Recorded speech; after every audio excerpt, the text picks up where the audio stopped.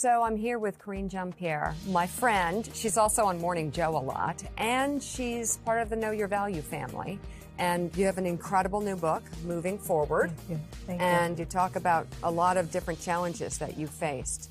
But let's back up a little bit. I mean, you're pretty impressive. Teaching at Columbia, working at MSNBC, you worked on multiple presidential campaigns. You've really built yourself into an impressive professional. Do you always feel that way? Do you feel good about yourself? It's so funny. Not really. Sometimes I have to constantly remind myself of all the things that I've accomplished because you can't easily get lost. And I have to tell you, friends and family have to remind me all the time. Hey, don't forget, like you were in the White House, you worked for Obama, you used to be on Air Force One, like you've done all these wonderful, cool things where you're just kind of like, do I belong here? Am I supposed to be here? Which is one of the reasons I wrote this book, to really share my story and let everybody know that I had a really zigzag way of getting into politics. I had up and downs, but I made it through.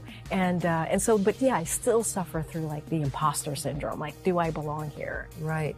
And when you say suffer, yeah, you really actually mean suffer. Yeah. So I grew up in an immigrant household. I'm an immigrant myself. And, you know, there was a lot of pressure being the firstborn, being in a new country and trying to kind of understand how do you get to that American dream? How do you succeed? And so there was a period in my very young life where my family was like, you're going to be a doctor. That is how we see you. That's how we see you succeeding.